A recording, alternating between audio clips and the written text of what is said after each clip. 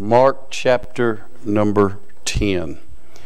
Begin reading in verse 17. The Bible says, "And when he was gone forth into the way, there came one running and kneeled to him and asked him, Good master, what shall I do that I may inherit eternal life? And Jesus said unto him, Why callest thou me good? There is none good but one, that is God. Thou knowest the commandments. Do not commit adultery. Do not kill. Do not steal. Do not bear false witness. Defraud not. Honor thy father and mother. And he answered and said unto him, Master, all these have I observed from my youth. Then Jesus, beholding him, loved him, and said unto him, One thing thou lackest. Go thy way, sell whatsoever thou hast, and give it to the poor, and thou shalt have treasure in heaven. And come, take up the cross, and follow me. And he was sad at that saying, and went away grieved, for he had great possessions." Let's pray. Brother Randy, why don't you take us to the throne of grace, please?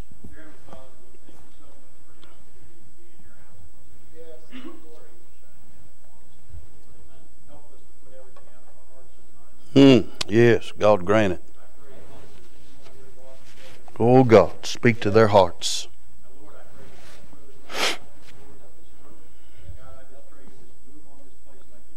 Oh yes, God. Help us, Lord. Amen. Thank you, Brother Randy. And looking at what to preach on today, I'll be honest with you, I was really torn. I had several notes, several thoughts, looked at several things, and the heavens were shut up and got no direction from God on those things. And late last night, God began to speak to my heart about this text. I want you to notice several things. I want you to notice, first of all, the master seeker.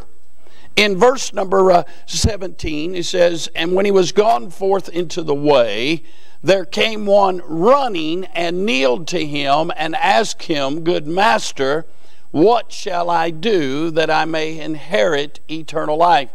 This young man was serious about getting to Jesus and finding out some answers. He was seeking the master. He came running and kneeled before the master. The Bible says, "Seek and ye shall find." I hope you came today seeking the master. I hope you came today looking for some direction, looking for some answers, seeking some help. Because if you did, friend, you'll not leave the same way you came in. Unfortunately, in the day and age we live in, people come to church many times out of obligation. They come because they think this is where they're supposed to be. It is a great difference when you come seeking the Lord. We see the master seeker. Now notice he is a morality keeper. Look at verse number 19. The Bible says, Jesus speaking to him says, "Thou knowest the commandments. Do not commit adultery. Do not kill. Do not steal. Do not bear false witness. Defraud not. Honor thy father and mother." And he answered and said unto him, Master, all these have I observed from my youth. This young man has come seeking the master. He asked the Lord, What shall I do that I may inherit eternal life? And the Lord says, keep the commandments. And he begins to list some of the commandments. And this young man says, I've observed all these from my youth up. This man is in the right place. He's talking to the right person, the Lord. He has heard what the Lord had to say, and he has admitted he is a very good moral person. What a blessing. This man be welcome in any Baptist church. He comes seeking the Lord, and he's a good moral person. But I got some bad news for him.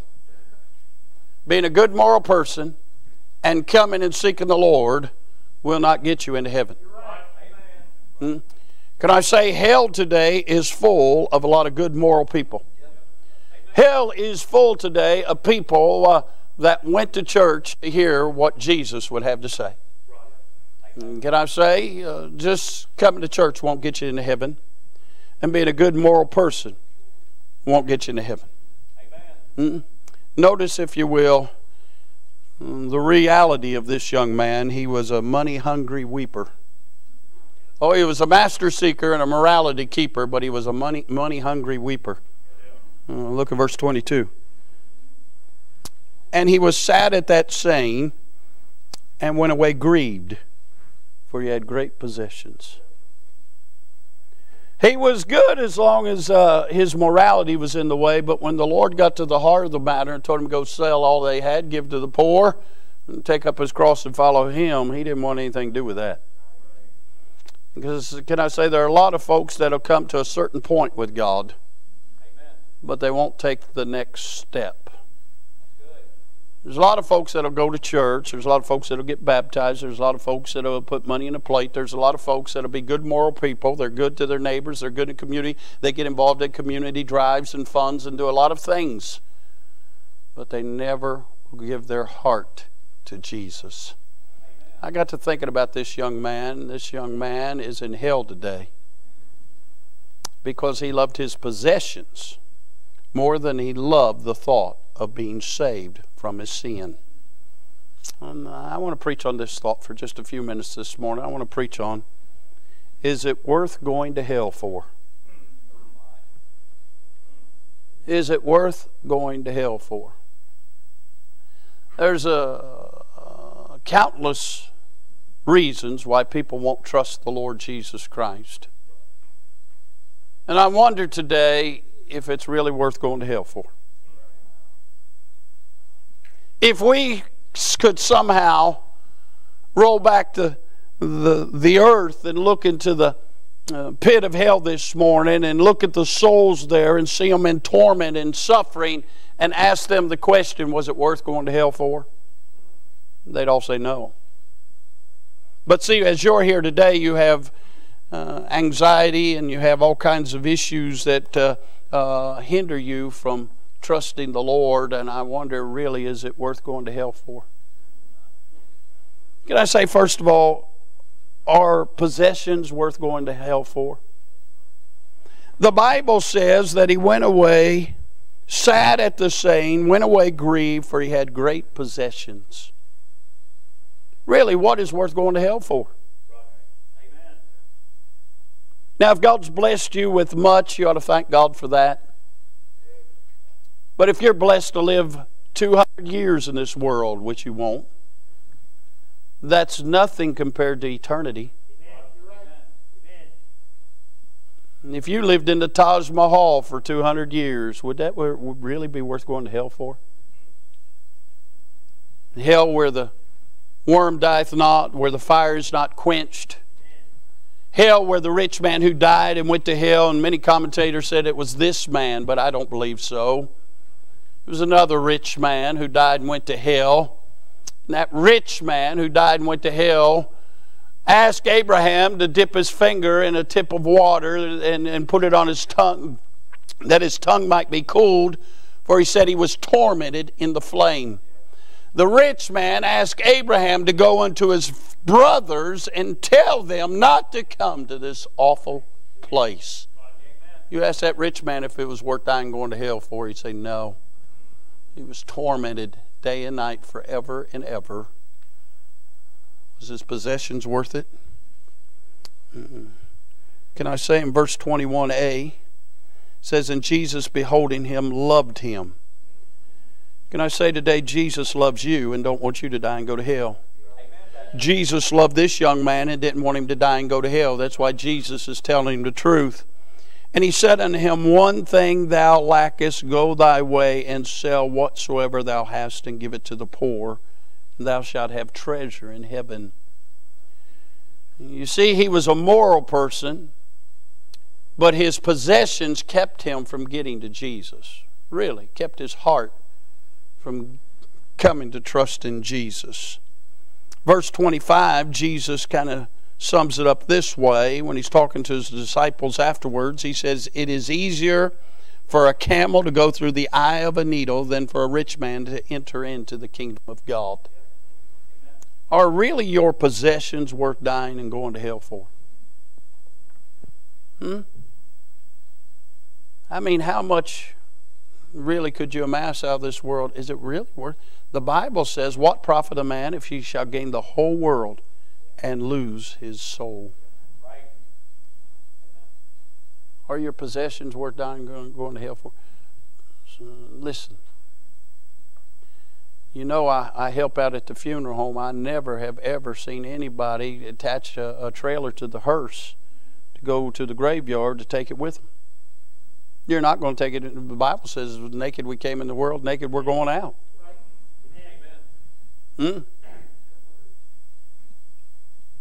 Really, is it worth dying and going to hell for? I thought about something else. Is your pride worth dying and going to hell for? There's a lot of people won't get saved because they got too much pride. The Bible says in Psalms 10:4, the wicked, through the pride of his countenance, will not seek after God. God is not at all in his thoughts. Proverbs 16:18 says, pride goeth before destruction, and a haughty spirit before a fall. Proverbs 29:23 says, a man's pride shall bring him low. Look again at verse 21. He told him to sell all that he had, that he might have treasure in heaven. And then he says, and come, take up the cross and follow me. This young man did not want to sell his possessions because he would have to be identified with Jesus Christ and taking up the cross and following him. Can I say there are some people who would be willing to come to church. There are some people who are willing to put money in a plate. There are some people who are willing to be baptized, but they do not want to submit their pride and humble themselves and repent and trust Christ. Is pride worth going to hell for? There are a lot of people that are in hell today because pride kept them from trusting in Christ. There are people that think that they know more than God. There are people that think that they know better than God. There are people who think that they don't need God till they die and go to hell. Amen. Is pride worth going to hell for? A lot of people full of pride. I've heard people say, I'll never go to an altar and trust Christ. That may be true. But one day you'll wish you would have. There are some who will not admit they're wrong for anything. When you're in hell, you will. The Bible says every knee shall bow and every tongue shall confess that Jesus Christ is Lord. One day you will, friend. Don't let pride send you to hell. Thought about this. Is people worth dying and going to hell for? There's some folks that won't get saved because they're afraid of what people may think. Who cares what people think? There are a lot of people in this world that are idiots. Really, who cares what they think? What matters is what God knows. And God knows you were conceived in iniquity, and in sin did your mother bring you forth. God knows you needed a Savior. God went to the cross of Calvary and shed His blood so you wouldn't have to die and go to hell. He died according to the Scriptures, was buried, and rose again according to the Scriptures. He came seeking to save that which was lost. He died that death and finished it and rose again victorious so you wouldn't have to go to hell. And who cares what somebody thinks? As we sit here today, people think we're crazy to believe that God wrote a book, and that if we put our faith in what God said in the book and we put our faith and trust in Jesus Christ, then eternity we can spend it with Him in glory and in heaven. They think that we're very shallow if we have to believe that. Our former president actually said that. The one that ran after him said we were deplorable if we believed in God. Who cares what they think? One day they'll look at us and wish that they were us. Who cares what people in this building think? Folks say, well, what will people think if I go to the altar? Who cares? If they think anything ill, they need to be in the altar too. You know, we live in a day and an age where everybody wears their feelings on their shirt sleeves and everybody's concerned about what everybody else thinks. Listen, The greatest news you could ever hear is that regardless of who you are, how you were raised, what you've been through in your life, Jesus loves you. Brother Brian, you didn't have to get good for Jesus to love you. He loved you. When you was wicked and ungodly, He loved you. And when you called on Him, He saved you. He changed you. What a God. It didn't matter what your friends thought. What matters is that Jesus loves you. And I got some good news. You're in a church where people really, they don't care where you've been, what you've done. They love you too. Because they used to be you. And they met Jesus. And this crowd around here today is for you. They're not against you. That's why they keep the doors open. That's why they've prayed that you'd come and that you would come and hear the gospel and trust in Christ. Don't let people drag you off to hell. There's nobody worth dying and going to hell for. I've seen folks who wouldn't get to hell because wouldn't get saved because they was afraid of family members or co-workers or somebody they was dating. And don't let anybody drag you off into hell, friend. It's not worth it.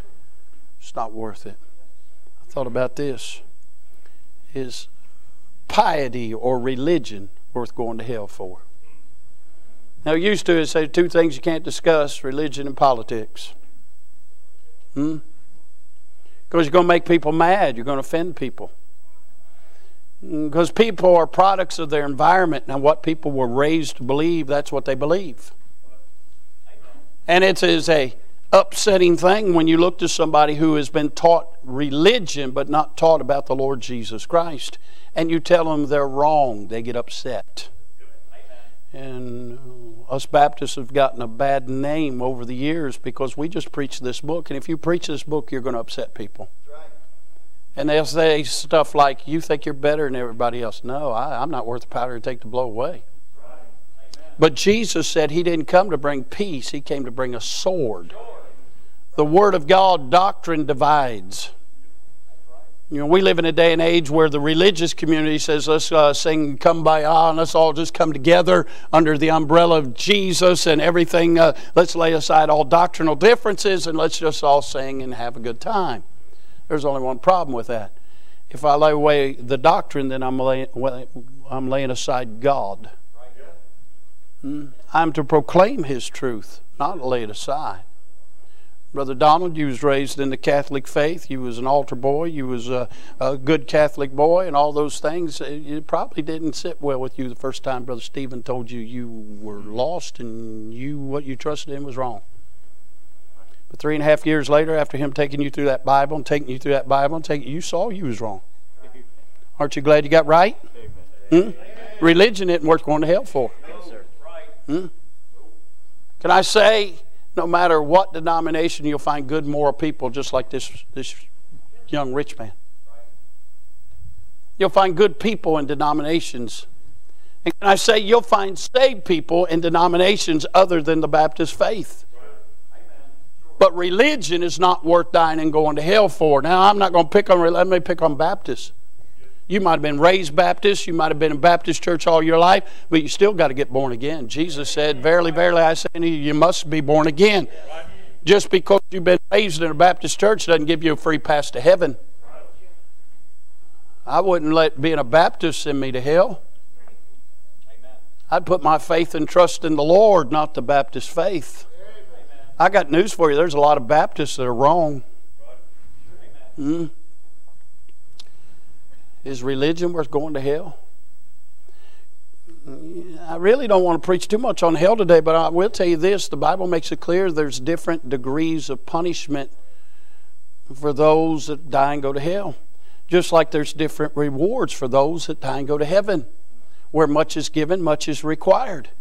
And can I say, people like Adolf Hitler and some of these monsters that have brought great disgrace to humanity, they're going to suffer greatly in hell.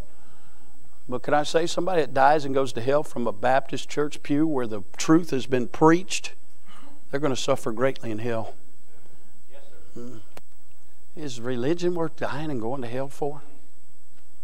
Let me say this. And you're about to faint, so let me just say this. Is your past worth dying and going to hell for? Now, I'm no fool.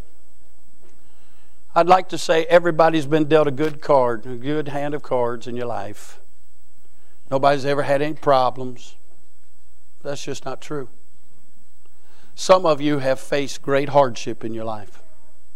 Some of you are products of broken homes. Some of you are products of abusive homes. Some of you have faced ill and hardship in school and in your life. Things that really you should have never had to face. But you see, when Adam and Eve chose to sin, sin came into this world, and sin has passed on through the world, and sin is progressing, and folks do terrible things because of sin. And you might be the product of somebody who has faced some grave, terrible things. Now listen, I hate that you had to live that life. I wish I had a magic wand and I could wave it and all that would go away. But the reality is, don't let that keep you from going to heaven. Amen. Jesus loves you, and Jesus will save you and change your life regardless of your past. You may have been a wicked sinner. It doesn't matter. God already saved the chief of sinners in Saul of Tarsus. And if He'd save him, He'll save you. There are folks in here today that are dressed up real nice, that look great, that you think, boy, what a holy person. You should have seen them before they met Jesus. But see, grace and the Lord Jesus changes people. And the Lord can change you regardless of what you face. Don't let your past send you to hell. It's not worth going to hell for.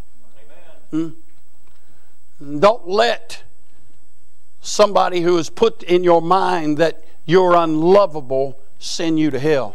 You are loved. God loves you. Jesus loves you. There are folks in this church that love you today. You say, you don't know me. No, but we know about you because some of us were you. God loves you today. And He'll save you and change your life. There's some here today that feel like everything's against you because you've been told you'll never amount to anything. I want to tell you something. Through the Lord Jesus Christ, you can overcome and do great things in your life. Listen, you are somebody and you're worth something. Say, what am I worth? I'm worthless. No, you're not. You're meant so much that God banked heaven to save you. He sent His only begotten Son in the world to die for you because He thought so much of you. You're worth more than all the world to God. Don't let your past send you to hell. What a different story this would have been if that young man would have said, okay, Lord, and sold everything he had and gave to the poor. Said, did people do that? Zacchaeus did. Huh? When he met the Lord, he went and made it right with everybody he robbed. What a different story if this young man would have said, yes, Lord, he did that. And then he got in line with the Lord and became one of the Lord's disciples. Who knows? He might have been a great preacher. Might have been a great evangelist. Might have changed the community. Who knows what the story could have been. But he went away sad and grieved because he had great possessions. He said, it's not worth it. I'll just continue my path. And he died and went to hell. Friend, don't die and go to hell. Whatever it is, it's not worth going to hell for. The Lord gave me this message because you're sitting here today and the Lord loves you so much, He wanted you to hear you didn't have to die and go to hell. Some of you have been saved by the good grace of God. Aren't you glad you took up the cross and followed Him? Amen. Wasn't it worth it? Amen. To know that heaven will be your home?